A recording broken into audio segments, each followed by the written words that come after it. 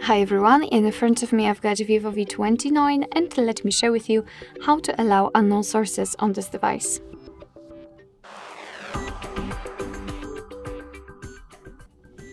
So let's start with opening the settings, and right here in this general section we have to scroll to find the apps. Let's tap on it. Now let's scroll down to find special app access, and in this section we have to localize install unknown apps.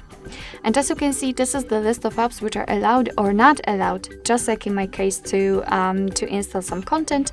And of course we can change it, so let's tap on Chrome for example and tap on the switcher. After getting back, you can see that the Chrome is right now allowed to install something.